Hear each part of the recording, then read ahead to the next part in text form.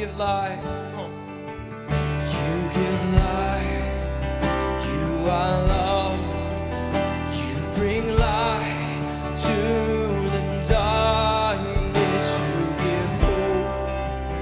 You restore every heart that is broken. Great are you, Lord.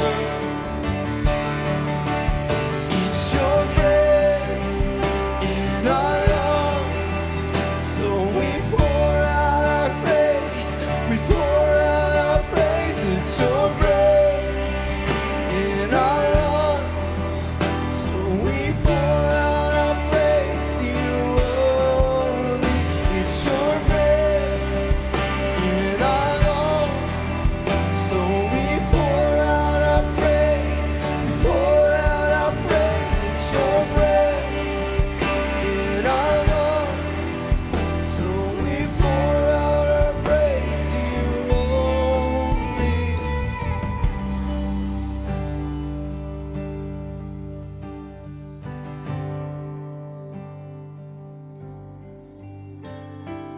You guys know Peter? You know what I'm talking about in scripture? Think about Peter. One of the stories we think about is Peter walking on water, right? Let me tell you something about Peter. I had a friend of mine years ago. He's in ministry, and he came up to me and he said, Ben, I'm just like Peter. And he had just kind of messed up a little bit in his life. He had kind of slipped up, which we all do, right? But he'd come up to sit across from me so that we could talk. We were close friends so that we could hold each other accountable. And he looked at me in that moment and said, I'm just like Peter. And I said, why are you just like Peter? And he said, because Peter just kept messing up. Now, what I'm about to tell you is not something I advise to tell people, but we're real close friends. You know what I'm talking about? Like those close friends where you can look at each other and just call each other out. And this is what I said to him. It's not a good thing to say, but we're still friends. I said, let's call him, not, I usually use the word Mark, but that's Mark, so not Mark. Let's say Luke. I said, Luke, you know why you're nothing like Peter? And he goes, why? I said, because Peter actually did something. Think about it. We think about Peter, and too many times we think about Peter when he walked out on the water, that he fell, and we think, oh, Peter, you had too little of faith. Let me tell you something. When Jesus came walking out on the water after feeding thousands, the rest of the disciples, probably along with Peter, started crying out to false gods, to gods of the sea, and to the old gods before they worshiped their king, because they were scared out of their minds. And when they found out it was Jesus, this is what Peter said. Peter said, Jesus, if that's really you, I would rather be on the water in the midst of the sea with my Savior beside me than in a boat without him. Call me out on the water. And Jesus said, come. And you know what? There's only two people in this world I know have walked on water, and that's just Peter and Jesus. So he's in good company. And I promise when he got back in that boat, the rest of the disciples weren't going, man, Peter, you had such little faith. They were thinking, I wish I would have done something and stepped out of this boat. Think about Peter. So Jesus and the rest of the disciples are in the garden. Jesus is weeping. His literally blood is pouring out of him. He is sweating and crying because he knows before him comes death on a cross. And he's a human. God brought the human form, and he is scared out of his mind. And these soldiers come to take him away. The rest of the disciples kind of step back. And they don't mess up. But Peter did something that day. Peter went to that soldier, he grabbed his sword, and he chopped off the soldier's ear. And let me tell you right now, that was not the right thing to do. But do you blame him? The man that he's been following, that he believed was the Messiah, that he couldn't even wrap his mind around the idea that they were gonna take his beloved Jesus away. He had to do something. And yeah, he messed up, but at least he did something. And then lastly, Jesus goes to this mountain earlier on in Matthew. And he takes kind of his inner circle. He takes Peter up there and a few others, and It says he was transformed before them, and his clothes and his appearance just turned white.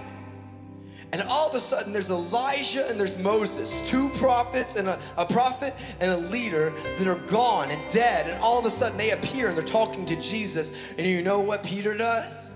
Peter says, oh my goodness, I got to do something. I got to do something. My Messiah is here. The prophet I've read about for years that proclaimed the coming of my king is here. Moses, the man who led my people out of slavery, is here. I have to do something.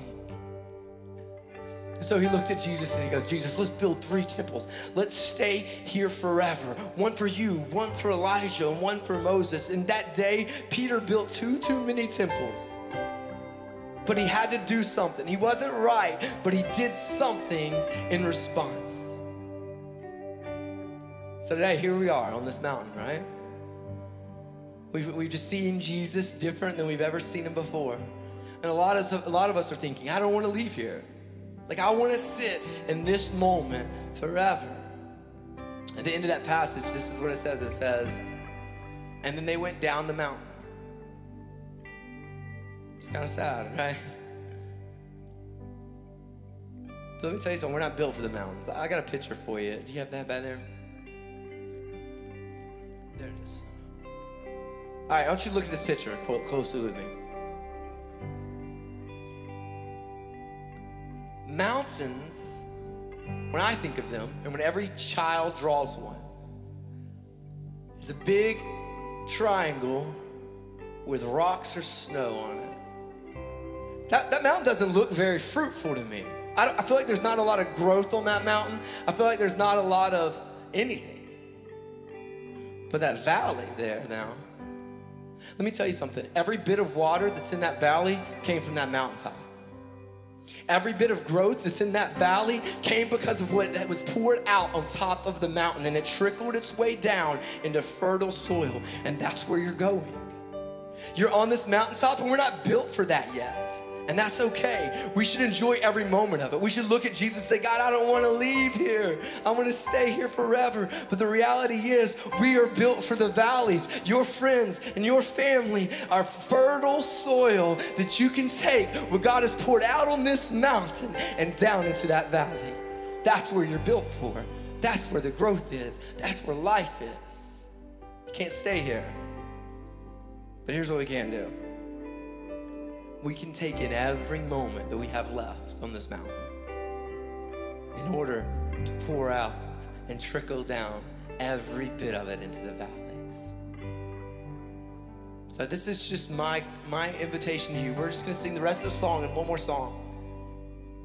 And whatever it may be that you've been thinking, you know what, I'm just gonna wait this one out. You don't wanna go back to the valley with nothing to bring, because then it feels like a valley. But if you can go back to that valley with all that God has poured out here. So the question is, what are you gonna do? I'm not worried about what you're gonna do in the valley. Micah is gonna talk about that in a second. I wanna know what you're gonna do while you're on this mountaintop. How are you going to position yourself to receive all that God would have for you on this mountain? Some of you, it might be uncomfortable for you. Some of you, it might be that you need to grab a friend and you need to go pray. You need to grab a friend, you need to ask forgiveness. You need to go to your leader and say, I need to call my mom and say I'm sorry because I left in a bitter situation. Some of you need to say, you know what, for the first time in my life, I'm gonna listen to David time and time again, and Proverbs time and time again, and all these Psalms and all these scriptures says I'm gonna lift my hands to the Lord. And you're gonna actually raise your hands for the first time, and it's gonna be this feel like 1,000-pound weight is on it, but you're gonna realize when my son walks up to me and he needs his father, the first thing he does is goes. Some of you, for the first time in your life, gonna actually get on your knees and pray. And realize that you come before a high king. And not just this conversation that we have throughout the Bible Belt about this guy named Jesus.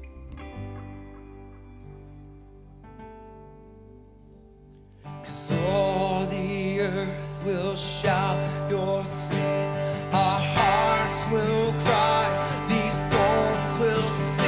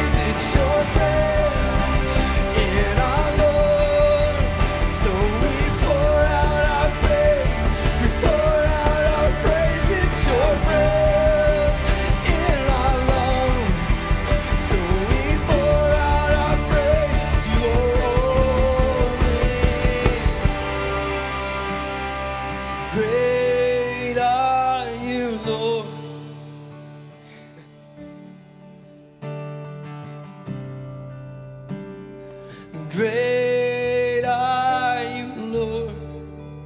Tell of his greatness. Great are you, Lord. Yeah. Great